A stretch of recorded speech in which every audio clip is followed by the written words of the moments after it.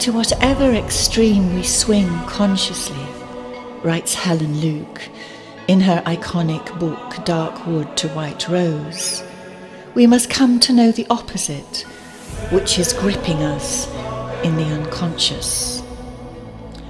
And this, in essence, is what the Purgatorio is all about, and most especially upon the 7 terraces that lay ahead of our pilgrims now.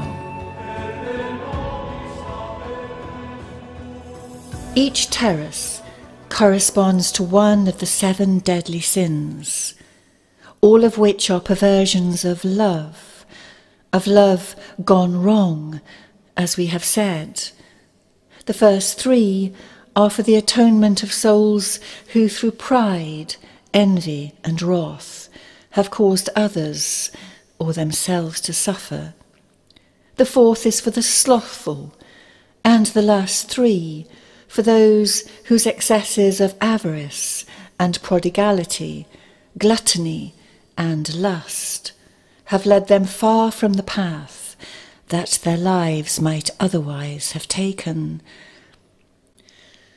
On the mountain, they have chanced to meditate upon their life choices and, through contemplation of the corresponding virtue, raise their consciousness and move on up the mountain. Now Dante has created a template for each of the terraces ahead, described to us by Virgil as the whip and bridle. Each begins with a depiction of the virtue to be attained, starting with a scene recalled from the life of the Virgin, inspired by the popular Marian litany, Mirror of the Blessed Virgin Mary, familiar to medieval audiences. These reflections function as the whip, if you like, designed to guide the penitent toward the light. The poets then meet the penitents, witness their purgation, and converse with souls who are willing. Next, they are shown examples of the vice, the sin, as it were, that inhibits the attainment of the virtue. These examples function as the bridle. Finally, a prayer or beatitude is intoned, and the angel most associated with the virtue of the terrace appears, removes one of the letter P's inscribed on Dante's forehead, and guides the pilgrims to the next level. When the flaws of those whom they meet are corrected, they too are permitted to ascend. There is a kind of contrapasso here too, reminiscent of the Inferno. The proud must bow down in humble posture. Those blinded by envy can no longer see. Those whose judgment was clouded by rage are engulfed in black, acrid smoke. The slothful must continually run about in haste. The gluttonous are forever hungry, and the lustful must walk through fire, not to ignite their passion, but to purify their souls. Yet however harsh their purgation may seem, each soul is guaranteed salvation. No one knows how long it will take, but all have hope and willingly enter in. On the first terrace, pride becomes humility. Pride is the gravest, the first, and the most sovereign sin, wrote Thomas Aquinas, one of Dante's heroes. It is an excessive desire for one's own excellence, which rejects subjection to God. As our poets emerge onto the terrace of the prideful, through a tight cleft in the rock, they are greeted by the most extraordinary sight. The mountain ridge is pure white marble, sculpted with the most exquisite friezes, so beautifully rendered, Dante tells us, so lifelike, that nothing on earth can compare. The first depicts the Annunciation of the Virgin. The second, King David, dancing with wild abandon as he delivers the Ark of the Covenant into the city of Jerusalem. And the third, the Roman Emperor Trajan, who famously delayed a military operation to avenge the murder of a poor widow's son. The penitents here are bent double under the weight of huge boulders that they must carry on their backs whilst chanting a modification of the Pater Noster, the Lord's Prayer, a version that focuses upon humility, the virtue to be achieved. So weighed down are they that they are hardly recognisable as men, save for the panting and weeping and the weary moan of one such poor soul who cries out, "Più non posso, più non posso, I can no more." The prayer they chant is set out for us in full, the only time in the entire poem that Dante chooses to do this, and this in itself is worthy of note. But also, say some of the commentators, the modifications that Dante makes, in one way of looking, really do reveal his own pride and conceit. For who would dare to meddle with such a seminal prayer? Dante's poetic prowess is uncontested, of course, and maybe the narrative is served by his bold interventions. But even so, we can only wonder at his intentions here, for surely he must have realised the inferences the reader might draw. Well, the souls trudge on, in faith and in hope, praying for themselves and for those left behind, and Dante is deeply touched. Truly, we should help them wash away the stain, he says to Virgil, that they have carried from here, so that light and pure they might issue to the starry spheres. Eager to converse now, he approaches several of the penitents, the first being Umberto Aldobrandeschi, who confesses to Dante that in life, forgetting all souls have a common mother, he arrogantly held everyone in scorn. Now in death, he explains, and until God is satisfied, I must carry this burden, since I did not do so among the living. Dante then speaks with Odorissi da Gubbio, a renowned painter of illuminated manuscripts, who once worked for Pope Boniface VIII, and he knew Giotto, the famous painter from Florence, but his work had been eclipsed by several younger, more talented artists, and this had been very hard to bear.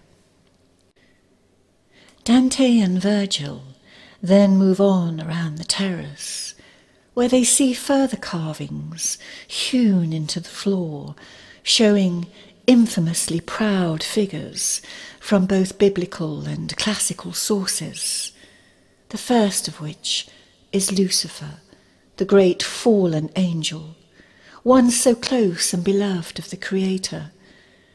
Nimrod is depicted here too, with his proud tower, and Ariadne from Greek myth, she who took so much pride in her weaving, she dared to challenge the goddess Minerva to a contest. The goddess then promptly responded by transforming her into a spider, condemned to spin her intricate webs without praise for evermore. The final scene, Dante tells us, is that of proud Ilium, the entire fallen city of Troy. The angel of humility then appears and ushers the poets onto the terrace above. He brushes Dante's forehead, and he suddenly feels lighter, and quickly realizes that one of the letter P's inscribed upon his brow by the gatekeeper has been removed. And as they move on up the mountain, they hear the first beatitude, Beati pauperos spiritu, blessed are the poor in spirit, for theirs is the kingdom of heaven. And the voices sang so sweetly, no speech could describe it, Dante tells us. Ah, how different these openings are from hell's. Here we enter with songs, and down there with savage groaning. Well, the poets soon emerge onto the second terrace, where they are greeted by a sight that brings Dante to tears. Here the sin of envy, second of the deadly sins, is being purged, and the souls sit huddled together, clothed in coarse sackcloth, like ragged beggars on the narrow mountain ledge. Unseen voices, spirits on the wing, Dante tells us, swirl around them, crying out examples of generosity and mercy, the virtue to be attained here. And all souls have their eyes sewn shut with iron wire, because, Helen Luke explains, they were unable to rejoice at the sight of beauty or goodness in others. The Virgin's words of generosity, spoken to her son at the wedding in Cana, echo around the terrace. They have no wine, the voices call.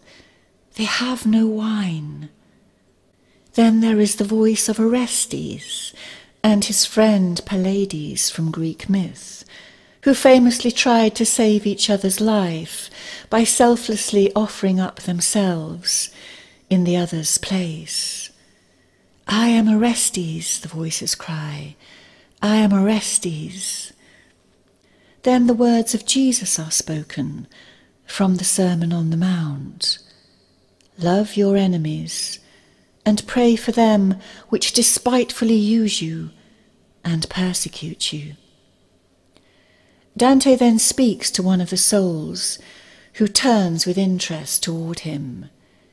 Sapia I was named, she tells him, though sapient, wise I was not, and I was far happier in others' harm than in my own good fortune.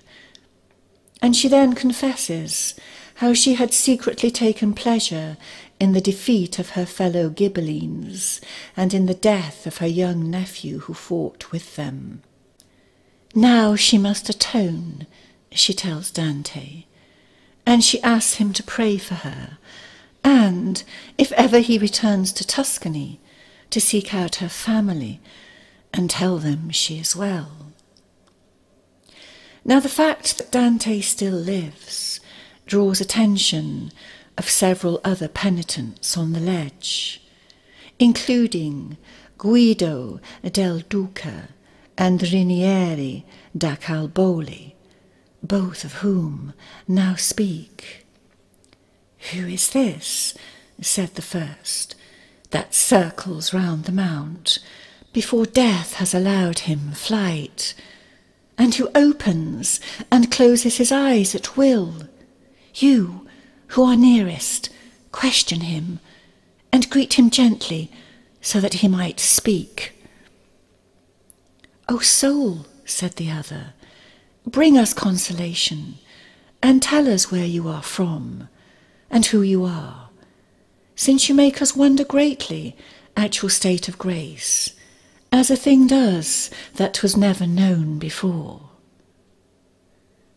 Dante then explains he is from Tuscany, where the river Arno flows, but that they would not know him, for he is little known as yet.